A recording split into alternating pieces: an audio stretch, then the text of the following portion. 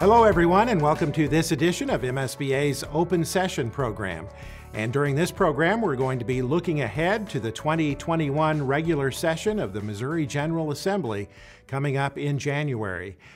And joining us to discuss the legislative session is our Associate Executive Director for Advocacy, Mike Reed. And Mike, thanks a lot for being with us. Well, it's good to be here and have everyone joining us today. All right, Mike, the General Assembly, of course, will convene for its regular session in January. First of all, let's talk about the election and the makeup of the General Assembly heading into this session. And really, the election did not change the makeup very much, did it? No, the General Assembly is made up essentially just as it was at the end of the last session. The Republican Party has a large majority, a supermajority in both the House and the Senate. And so it is very much like last session. And what about the chairs of the key committees that we follow, Mike? Are there any changes there? The Senate will not change its committee chairman. It'll be Senator O'Laughlin, I'm sure. And I believe the House will keep Chuck Basie as chair of the Education Committee. The House does change its committee chairman differently than the Senate, but I believe we'll have the same group. The new Speaker of the Missouri House is Representative Escovo, and I believe that he will keep many of the chairs that have been there in the past. And of course, Mike, the legislature will be convening, we presume, during the continuing outbreak of the coronavirus pandemic. How will they operate? I mean, does anyone know at this point how things are going to go as far as the procedure of the General Assembly? No one really knows. However, in discussion with members of the House and the Senate, they believe that it's going to run just as it always has in the past, with committee hearings on Monday afternoon, Tuesday, Wednesday, Thursday, discussion as it is.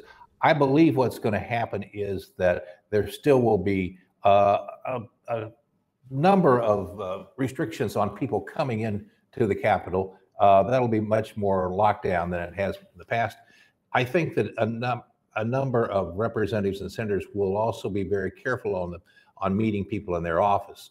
But as far as the whole work of the General Assembly, I think it's going to be they're going to try to make it just as normal as possible.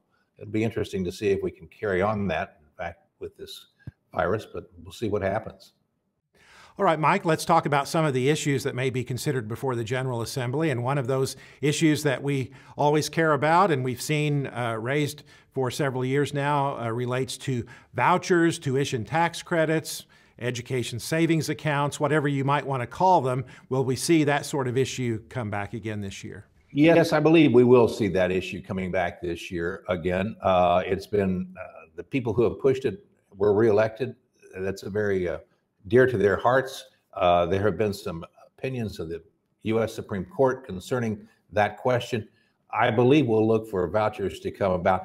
A number of people have been pushing for vouchers and some sort of tuition tax credits in light of what has happened with the coronavirus and schools not meeting online and meeting virtually.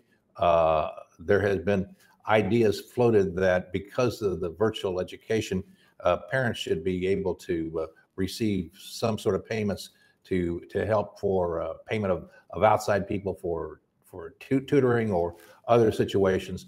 And I believe this is going to just be another outgrowth of that. And I think we'll see a big push for that this year. And of course, Mike, that's an issue that we strongly oppose at MSBA, providing taxpayer subsidy, whatever form that might take, to private schools. And the other interesting thing about that is coming at a time when there's a question on where the money is in the budget. And we might as well hit that question right now. There's a real big question on how the budget's going to come through.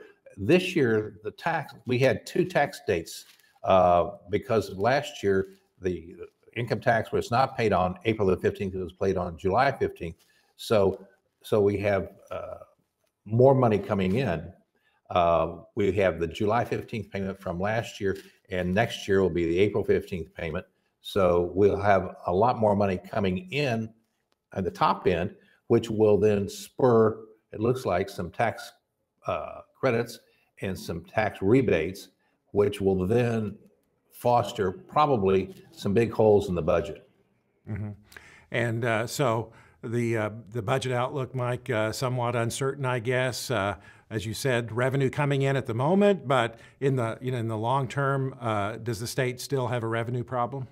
It's in the long term, the state's going to have a revenue problem. It looks like, in discussing it with several experts on this, they believe that there may be as much of a shortfall as $500 million, which is a tremendous amount of money and coming in, and that will have to be made up someplace. One of those ideas being floated to perhaps generate some additional state revenue is the collection of internet sales tax. People have been discussing that for a while. Any kind of momentum for that during the coming session, do you think? Well, we would hope so. There was some momentum at the end of last session, and perhaps had the session not been so messed up and on again, off again, that there probably was a chance to get something passed.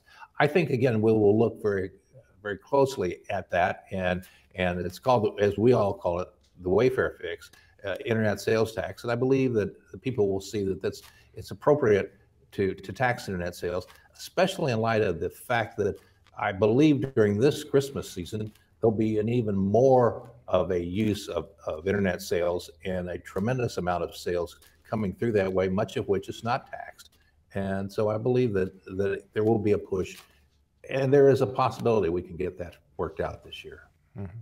Another issue that we have been concerned about for a few years now, Mike, that I would think would be coming back, and that is charter school expansion in the state. And of course, right now we have charter schools only in St. Louis and Kansas City, but there have certainly been bills the past few sessions to expand charters elsewhere in Missouri. Are we going to see that again?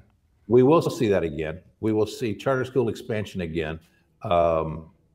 Question is where.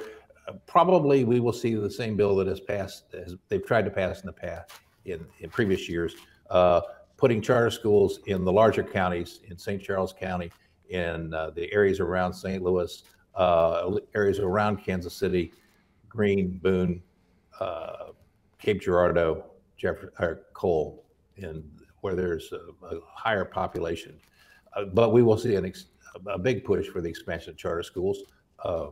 Again, and we will also see, I think, an expansion of charter schools, of virtual charter schools. There's a lot of question on virtual schools and how virtual schools operate. And since many districts have had to go virtual, and some of them have used outside providers, some of you have used internal virtual education.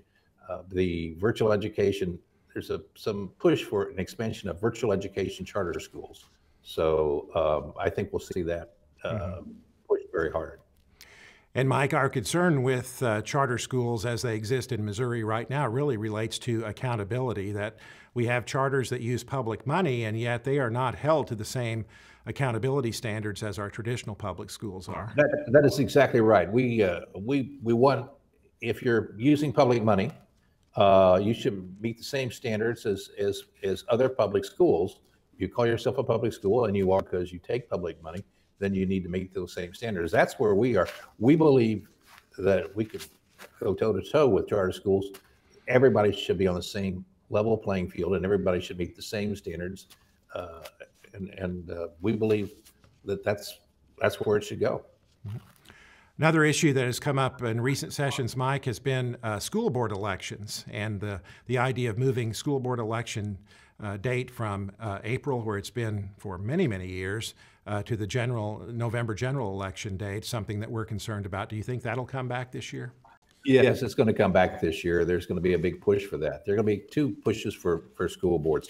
One is the movement of school board election from April to November. There are several problems with that. Part of the problem is it's going to turn it politically.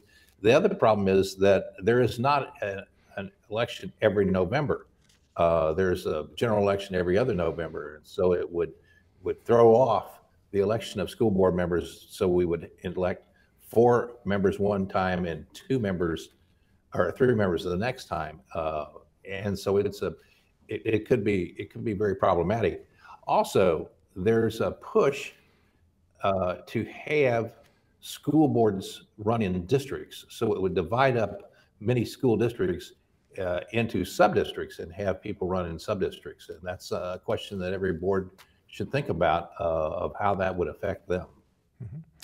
All right, Mike, and during this time before the session officially convenes in January, this is a good time for school board members to be in contact with their legislators, isn't it? It is. It's an excellent time. And we have a number of new elected officials, a number of new members of the House of Representatives, 30 some odd. Make sure that you go out and meet those people, have them into a school board meeting, either in person or virtually, have them understand how your district works. Make sure that you become friends with them, talk to them, so you can have this relationship, because they represent you and they also represent the same group of people. You're all elected officials and representing people and representing children. We got to do what's best for the kids. And one of the best things that's best for the kids is to know who your representative is, your senator, who they are, and have a relationship with them. And of course, Mike, during the legislative session, we will be keeping our school board members informed in various ways, including our weekly Legislative Voice newsletter and critical issue alerts and other things. And so it's important for school board members to keep up to date on what's going on in Jefferson City and be willing to contact their legislators when needed when some of these issues come up. Isn't that important? That's extremely important. We try to let people know what's going on all the time. Also, if you have questions, please feel free to call us at any time, and we'll get back with you and discuss what's happening here in Jefferson City and how your representative is working with us, and various ideas about for new pieces of legislation. All right, Mike Reed, our Chief Lobbyist and Associate Executive Director for Advocacy, thanks very much for joining us, and we look forward to hearing from you again as we approach the 2021 legislative session convening in January. Mike, thanks a lot for being with us. Thank you. And we thank you for being with us on this edition of MSBA's Open Session.